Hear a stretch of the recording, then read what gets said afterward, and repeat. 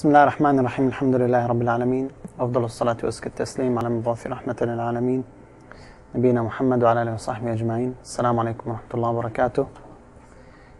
Welcome to the criminal law of Islam.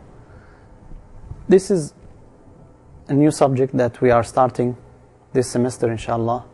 However, this subject is connected to another subject, which is the fiqh, because criminal law is part of the general law, part of the Sharia. Why it is separated, why it is taught separately?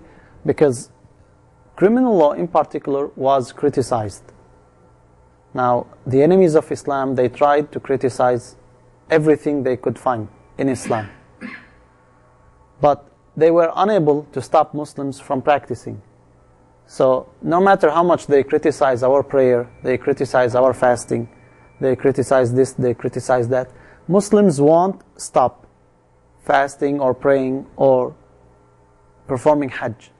But when it comes to the criminal law, they criticized it and they were successful in stopping Muslims from implementing the criminal law. Now, it is almost not applied anywhere in the world, the criminal law of the Sharia. So it is important to study it, to know why the enemies focused on that part and why Muslims are not implementing the Islamic criminal law. Is it true, as they claim, that it is outdated? It is true what they claim, that it is invalid anymore? So, if it's not true, then why it is not implemented? That's the question. So we will start with the introduction. Now, when we say the Islamic law, who laid the foundation of the Islamic law? Allah subhanahu wa ta'ala. So it is a divine law compared to the man-made law. So you have to remember one thing. When was this law established, the Islamic law? When Allah subhanahu wa ta'ala instructed Muslims to cut off the hand of the thief, to kill the killer, and so on and so forth. More than 1400 years ago. However, when we compare that law, we are comparing it to our current law. Forget about the laws that were at that time in Persia, in Rome, in other countries, because they are way outdated. We're not talking about those laws. We're talking about the current law. We're comparing the Islamic law with the current laws. But this comparison from the beginning is unfair, because when you compare Allah's law to man-made law, it is as if you're comparing the creator to the creation. Allah's law comes from Allah. These laws are coming from humans.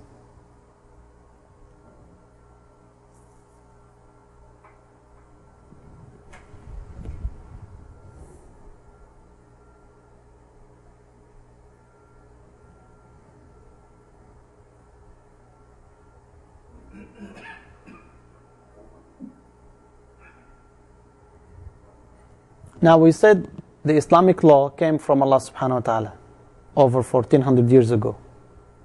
What about the customary law? The man-made law? How it developed? How it came to us now in the Constitution, in these codes and statutes that we have? It did not happen at once. Law usually starts with very limited sections and rules. And once the society grows, these laws are what? Growing. Why? Because the society needs the law to cope with the development, with its growth. The society needs law that will satisfy the needs of the society. So they make up the laws, the required laws, what is needed. If we go back, way back, we find some terms, some rules. In Arabia, for instance, what kind of law was prevailing before the time of the Prophet ﷺ? The tribal law. Every tribe has their own law, and the chief of the tribe is responsible for implementing the law. He is actually the law. If he says this one is forgiven, would anyone object? No. If he says this one would be punished, would he be exempt? He has to be punished.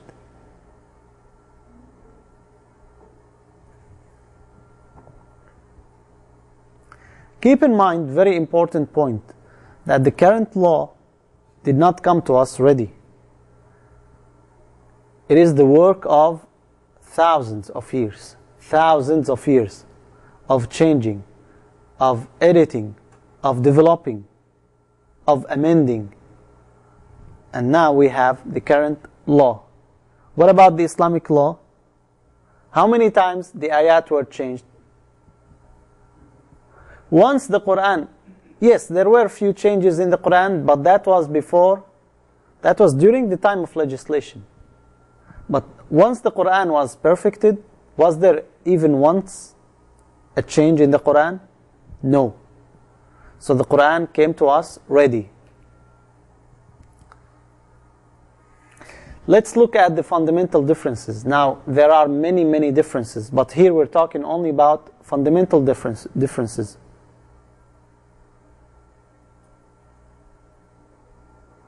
As we said, the ordinary law is the creation of who?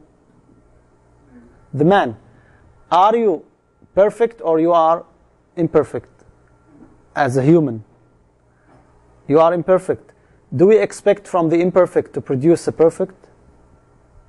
That's why laws are changing every now and then, even in our recent time. What about the Sharia? Sharia is divine revelation. And that's why Allah subhanahu wa ta'ala says, لا مبدل لكلمات الله.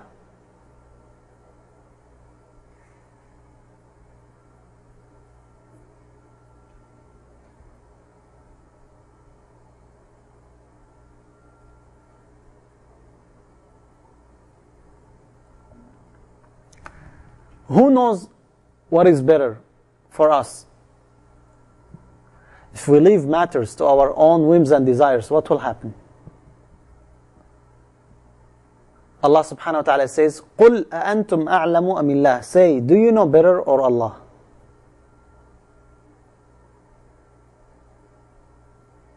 Who knows better? So, first point, remember that whatever the imperfect produces will be imperfect, while the Sharia is divine revelation.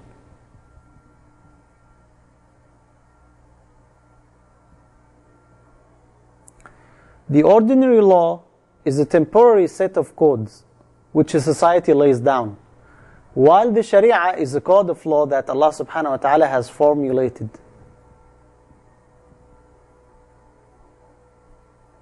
Now, when we have a society, we want to establish laws, we make those laws suitable for us, for our current time, for our current group. And you can notice this in the individual laws. Every institute has its own set of codes, because that's what fills their needs. You will not find a university implementing or forcing its laws on all other universities around the world, right? Same thing with the laws of the country. Every country has its own laws. Why is this? It is suitable for their society. While, let's look at the Sharia. Are these codes of law temporary? Are they for a small group? No. We can better understand second point in three ways. First of all, laws of Sharia are general and flexible in a way that it satisfies the needs of the communities throughout the generations. How was the community during the time of the Prophet ﷺ? Population-wise, was Medina overcrowded? No, it was not. How were people living? Did they have electricity? No. Did they have cars? No. What about our time now? Isn't there huge changes? There are. Did the law change? It is not. It is the same. What does that tell you? It is flexible. When it was suitable for them more than 1400 years ago, and now it is the same law, and it fits our needs. Isn't that flexible law? People during the time of the Prophet ﷺ were from which ethnicity? Mostly they were what? Arab. Now, do we come and say only the Arab can implement the law that was revealed to the Prophet ﷺ? No. Why? It is to everyone. So this is one point that you have to keep in mind. While, let's go back 200 years ago, here in America, what kind of law was here? How many changes happened 200 years ago and now?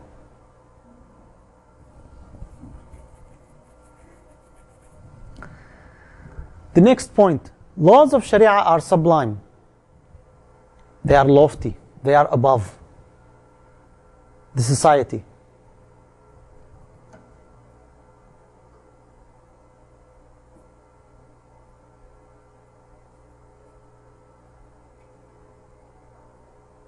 Did it ever happen that Muslims came together to decide that these laws have to be changed?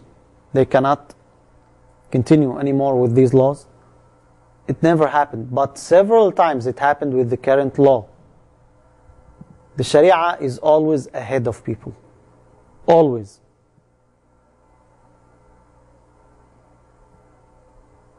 You will always have answers for your questions, for your cases.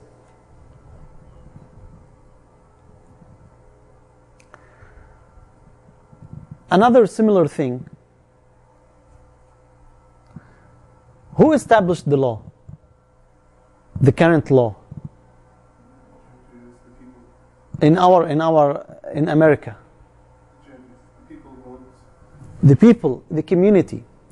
The community was established and they produced the law. And they made the law suitable for their needs. So who's responsible for that law? The people. What people? The current people. Now again, 50 years from now, let's not talk about the past, let's talk about the future. 50 years from now, would laws be the same or they will be changed? Change every day. They change every day, right? How many bills are submitted to the Congress, to the Senate? How many? Why? Why?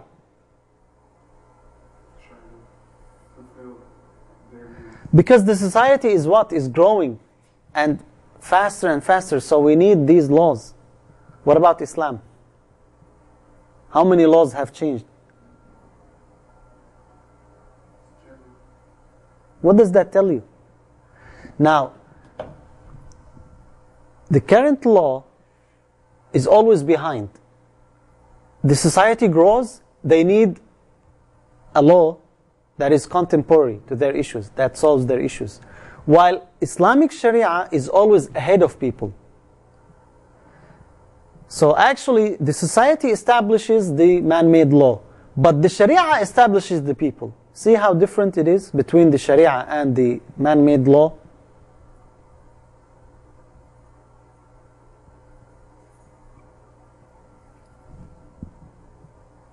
What brought you here and brought me next to you?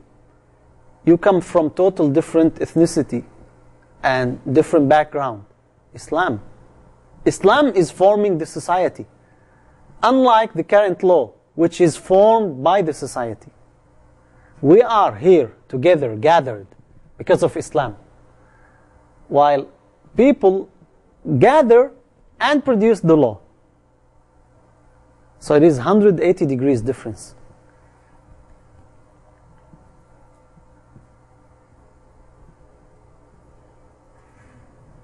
It's only now, almost 150 years, that the law is almost current, almost, with the society, while it was always behind. The society grows, they say this cannot continue, we have to change, and they decide to change. And then they change. Then now they started the planning for 20, 30 years from now. Yet it is still changing. Laws, this is the third main or fundamental difference. Laws are intended for the regulation of the affairs of the society and cannot lead the society nor formulate it, while Sharia is responsible for producing a society. When an army plans to invade, they will go by what rules? Their laws. Which laws? When they were established a few years ago, a few decades ago, based on some wars. So the man or men came and said, these are the laws that we will do. While the Muslim army, when it is established, laws are waiting for him to implement.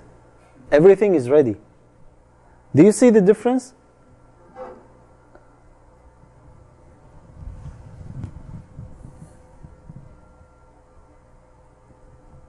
These are fundamental differences. Now, what makes the Islamic law different from other current laws? We have three main things. First thing, perfection. And what do we mean by perfection? Allah subhanahu wa ta'ala mentioned that in the Quran. الْيَوْمَ أَكْمَلْتُ لَكُمْ دِينَكُمْ. Today, I completed your religion. وَأَتْمَمْتُ عَلَيْكُمْ نِعْمَتِي وَرَضِيتُ لَكُمُ الْإِسْلَامَ دِينًا.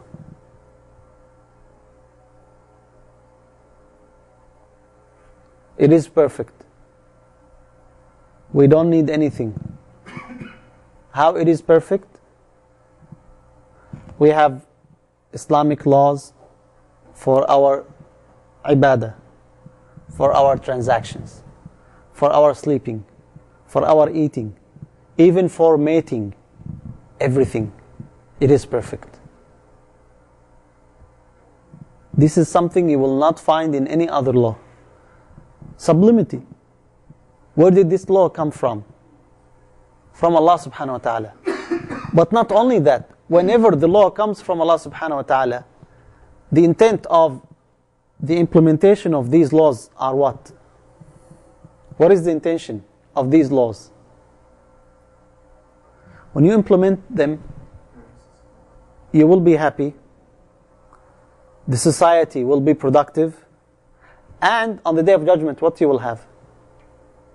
You'll have the reward from Allah subhanahu wa ta'ala. While, what is the purpose of implementing the current laws? To keep you from the crime. To make everybody safe. That's the maximum. Imagine if you implemented the current law for your entire life. Then what? What you will get? You may be poor, in the lowest rank of the society. Actually, you may get killed. There is a huge difference between the current law and Allah's law. It is divine. That's why it is above other laws.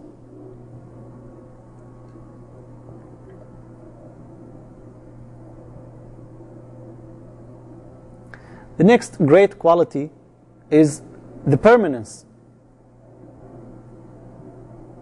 Since we said it is perfect, it is complete, there is nothing needed to be added to it, we say it is always implemented.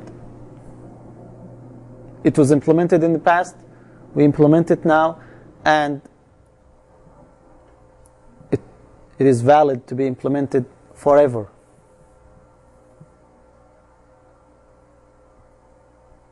These are the basic qualities. Now let's take some issues before we move to the details. One of the issues that we find it clear in Islam is the equality.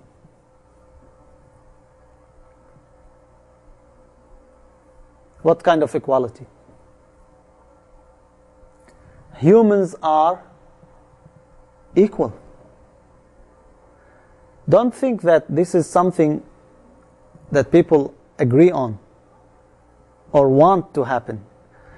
Every time, every now and then, even in our society where we pride that we are free, we are equal, there is almost discrimination in every aspect of our affairs. And remember, we are saying this which was already said 1400 years ago, when the society was established on the differences, that the head of the tribe, he is the law, and then there are slaves, and then in the middle there are noble people, there are people who are given protection, and there are rich people, and so on and so forth. But Allah subhanahu wa ta'ala says, O mankind, we have created you from male and female, and made you peoples and tribes that you may know one another. Now what does that mean? Many times we see issues of discrimination. African Americans complaining that white people are saying bad words about them, derogatory words. Movies, some people want to picture Jesus, Isa alayhi salam, as a black man. Why? Because their race is black. While in Islam, more than 1400 years ago, Allah subhanahu wa ta'ala told us that these are irrelevant things. You are equal. Establishing the equality is very important. And in Islam, we are equal. Until this very day, in some practices, some religions, if you follow that religion, no matter how much you are dedicated, you are in a certain level. You cannot move, and you cannot be elevated. They have 5 or 6 levels. But in Islam, we are all equal. The Prophet ﷺ said, الناس سواسية كأسنان المشط. People are equal, like the teeth of a comb. Have you seen a comb? They are equal. Because if one of them is higher, it will hurt your skull. It will hurt your head. But they are equal, the same thing. We are equal. If there is a difference, that difference is about righteousness. And this is up to Allah subhanahu wa ta'ala.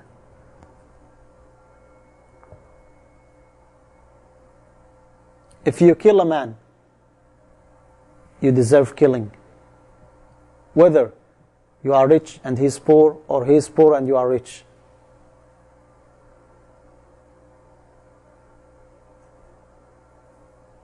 Whether you are black and he is white, or he is black and you are white. It doesn't matter. We are equal. This is something that until this very day is not happening. Because here in the law, they force you to act equally. But whenever you know there are no consequences, you will not act equally. There is no law. While in Islam, from the beginning, it is established. So you don't need any enforcement. You have it. That's why we don't have the problems that this society has.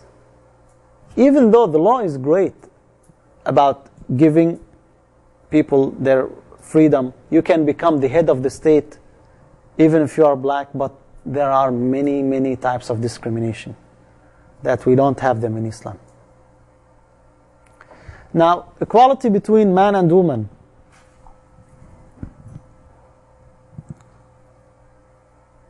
Are men and women equal? Are they equal or they are not? Something. The responsibilities are different, but they're equal.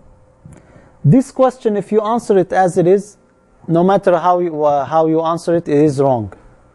You have to ask, equal in what aspect? Because if you say we are equal 100%, that is wrong. Allah subhanahu wa ta'ala says, وَلَيْسَ الذَّكَرُ كَالْأُنْثَى. But in our duties and responsibilities, we're what? I have to pray 5 times a day, and you have to pray how many times a day? Is it because you are female, you don't pray? No, you have to pray. But there are differences. And based on these differences, we have sometimes different responsibilities. Our rights, our duties are the same. Can a male be better than a female? Yes. Can a female be better than a male? Yes.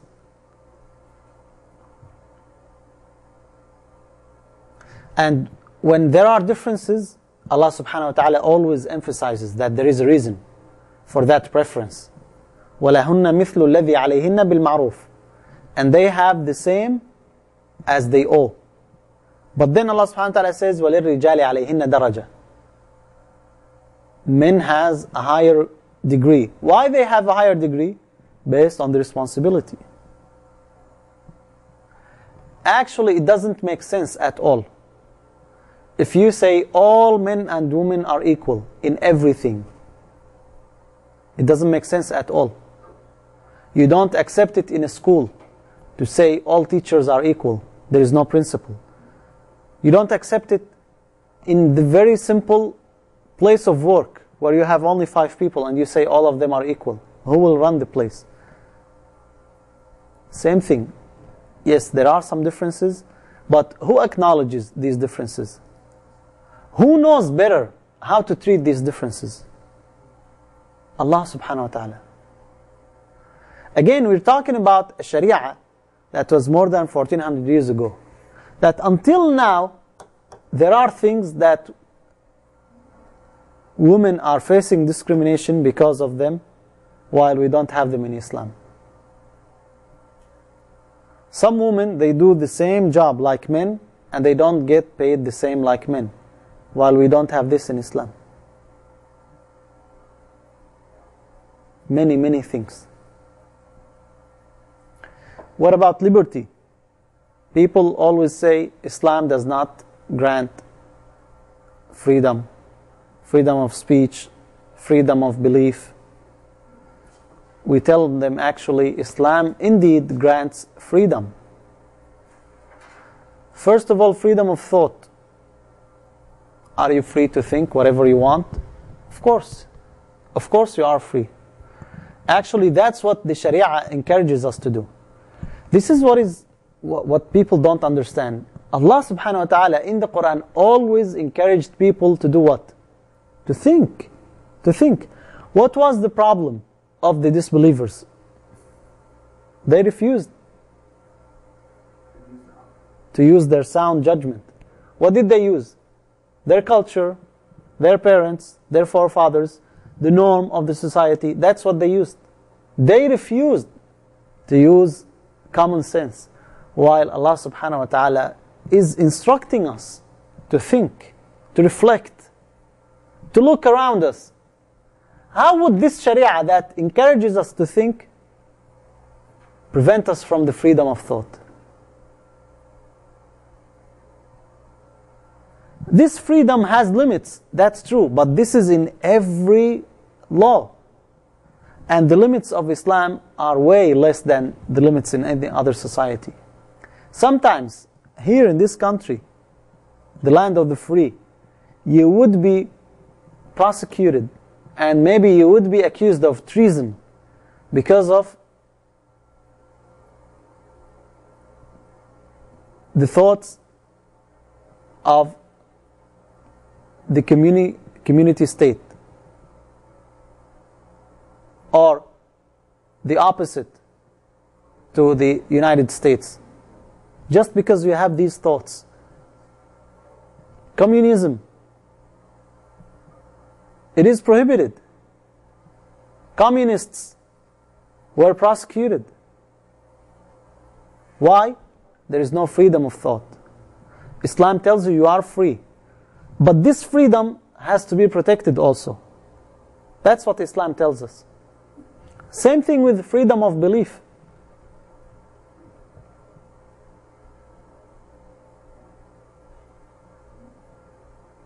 Islam grants freedom of belief. First, it forces people to respect other people's beliefs.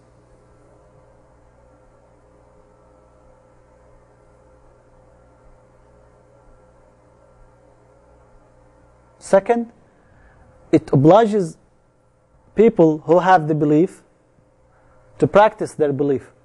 If you are unable to practice your belief, you are forced. You have no choice. You should leave the place where you are residing. Why? Because you cannot practice your freedom of religion. That's how much Islam is great.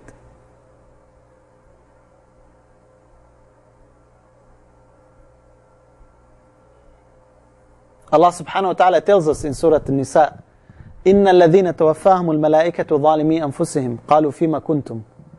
Those whom the angels would take their souls while they wronged themselves, those people wronged themselves, would be asked, where were you? Why you are here? Why you died here? They would say, we were weak, we were helpless, we had no choice. So they would be told, wasn't the land of Allah spacious, that you would migrate? So you are to leave if you cannot practice the freedom of religion. How would then you expect from a religion like that to prevent others from practicing their beliefs?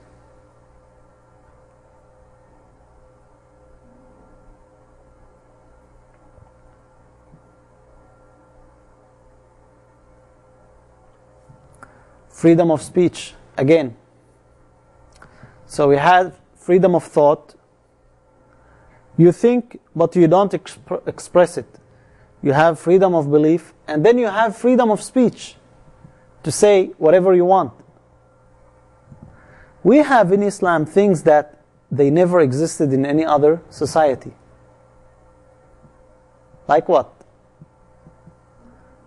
The best ibadah that you could do is to tell the truth. What's better than this freedom of speech? That you are free to say the truth. The Prophet ﷺ said, إِنَّ أَعْظَمَ الْجِهَادِ كَلِمَةُ حَقٍّ عِنْدَ سُلْطَانٍ جَائِرٍ. That's the greatest jihad. But again, it is not free without limits. There are limits. But here is what is amazing. These limits, when they were put, at the first place, they were put limiting the Prophet ﷺ himself. The Prophet ﷺ was the first one to be limited in the freedom of speech. How? Allah subhanahu wa ta'ala says, وَلَوْ تَقَوَّلَ عَلَيْنَا بَعْضَ الْأَقَاوِيلِ لَأَخَذْنَا مِنْهُ بِالْيَمِينِ. If he would say things on our behalf that are not true, what will happen? He will die. So the Prophet ﷺ was the first one to be limited to this freedom of speech. Can you imagine how great is Islam? Being free does not mean you abuse others. You disturb others. You hurt others. And that's what people in our time don't understand. They say Islam limits the freedom of speech. No. It does limit the freedom of speech. But for the welfare of the entire humanity. Just because you like to say it without thinking of the consequences does not mean you should say it or you are allowed to say it. That's exactly what Islam does. One of the greatest things about Islam, the concept of shura, consultation. فَاعْفُ عَنْهُمْ وَاسْتَغْفِرْ لَهُمْ وَشَاوِرْهُمْ فِي الْأَمْرِ. That's what Allah says in Surah Al-Imran, ayah 159. And in Surah Shura, an entire surah called Surah Al-Shura, وَأَمْرُهُمْ شُورَى بَيْنَهُمْ. Their matter is a consultation amongst themselves. The concept of shura in Islam is very different than all other man-made laws. When we make shura, when we decide and we agree on a matter, Islam commands the minority, those who were not in favor of that decision, to implement that decision first. Can you imagine that? When we have two groups, majority and minority, the majority voted, and that's why they became majority. The minority voted against it.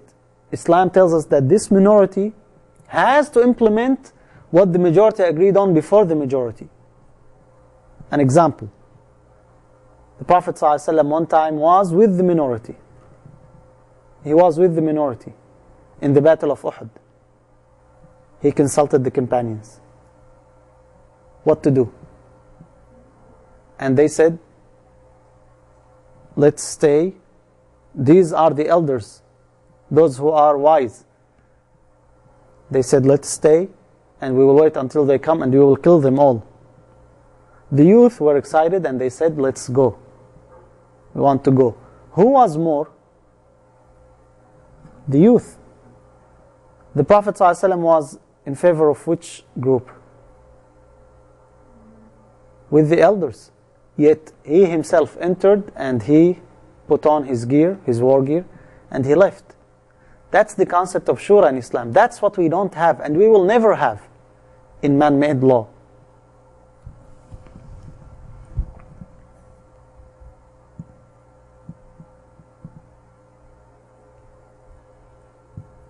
Democracy that we have nowadays, which they call democracy, it is actually a deformation of the shura. The shura is the pure example of consultation. Why would the Prophet ﷺ ask companions? He's better than them. But it is the obligation of the ruler to consult. What did the people now reach? What's the maximum they got? In the Declaration of Freedom, in the democracy, what did they get? What they are trying to get, which they did not get yet, is what Islam already gave us more than 1400 years ago. We're talking about light years between Islam and current laws.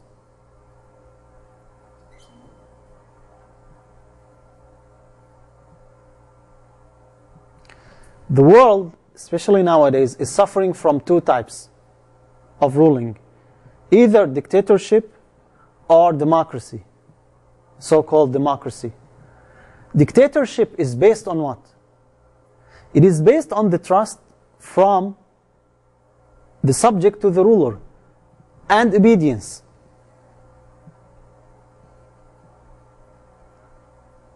That's why the ruler judges.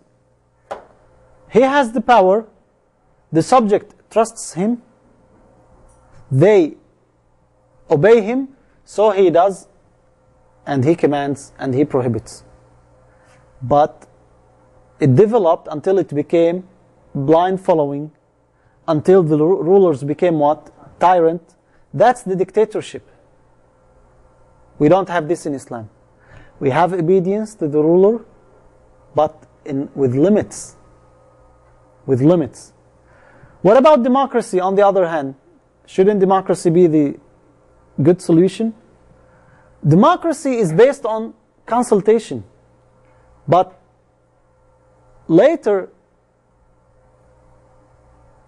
it became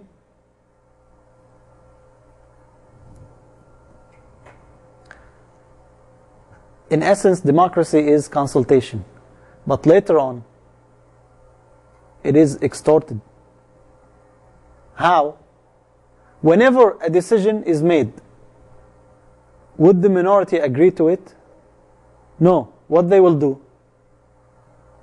They will fight, and they will have people, and they will lobby until they do what? Overrule. Then what will happen? Another group will come.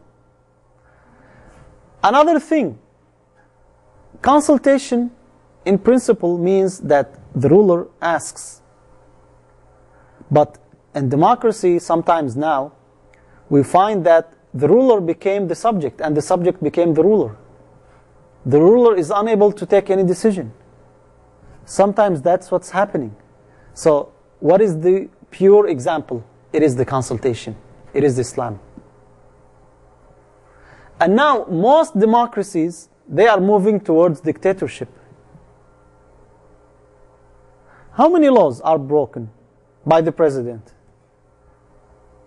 How many times he acquitted people they deserved to serve time in prison?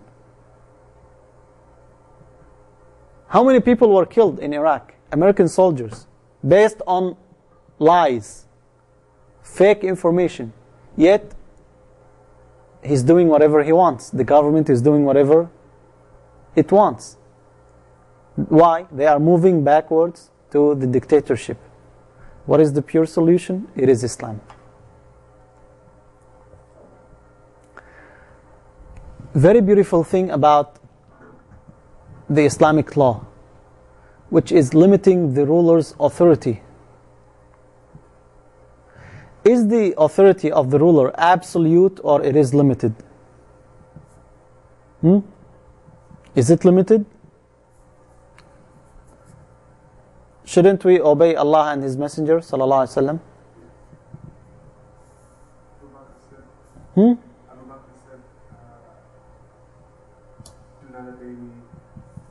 What about the Prophet sallallahu alaihi wasallam? Wasn't he the ruler of the Muslims? Don't we obey him blindly? He's the Prophet sallallahu alaihi wasallam, but as a ruler, does he have limits to his authority? Allah subhanahu wa ta'ala in the Quran says, when the believing women give you pledge that they should obey you, not in a disobedience to Allah. Allah Himself is telling the Prophet ﷺ that if you command them, which will never happen, but if, just if it happened, that you command them in something against the religion, would they obey or no? No. But again, He is the messenger of Allah sallallahu alaihi wasallam. The three principles that existed in Islam, you will never find them in anywhere else. Putting limits for the ruler's authority. There are limits.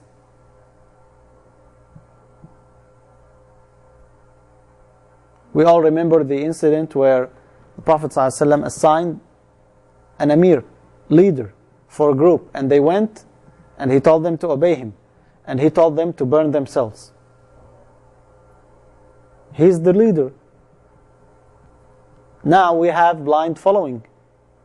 Obey the command and then you can object. Especially in the martial laws, in the army. Can you object? No. Why? In Islam you always can. Another beautiful thing, the responsibility of the ruler for his mistakes. Just because he's a ruler, if he committed a mistake, that does not mean it will become corrected. Automatically it becomes correct just because he's a ruler. No. He is liable. How many times Allah subhanahu wa ta'ala corrected the Prophet ﷺ in the Quran? If he's an absolute ruler, he doesn't need any correction. The ruler is liable for his mistakes. That's why Allah subhanahu wa ta'ala told the Prophet ﷺ that it was not for a messenger to take hostages, prisoners of war, to free them before many of them are killed. So he is corrected. What about the companions? The same thing. So obedience is limited. The ruler is liable. And then we have the authority of the ummah to remove the ruler. Abu Bakr radiallahu anh said, أطيعوني ما أطعت الله فيكم. Obey me as long as I obeyed Allah, as long as I commanded you to obey Allah subhanahu wa ta'ala. Umar radiallahu anh told the companions very, very beautiful example. He gave them very beautiful example. He told them, I wish if we were all in one ship, and the subject and the leader in that ship. He is leading them where? In the sea. Is there any margin of error in the sea? What will happen? You will drown. What if the subject refused to obey the ruler? Where would they go? Is there anywhere to go? No. He says, I wish if the subject and the ruler in a ship, as long as the ruler is straight with them, they are straight with him, as long as he deviated, they killed him. They kill him because that's the only option. Talha radiallahu anhu heard him. He said, why don't you say as long as he deviated, they correct him? He said, because that will be a lesson for the one who is coming next, to be straight. That's the responsibility of the ruler. There is the authority of the Muslim Ummah. One of the highest levels of the ibadah is to enjoin the good. And what good is better than hiring someone who will act on behalf of the Muslim Ummah? And what is evil should be removed more than someone in charge of the Muslim Ummah that is leading them astray. These are things that you will not find in the current law. And we will stop here inshallah and we will continue next week. هذا وصلى الله وسلم على محمد وصحبه أجمعين.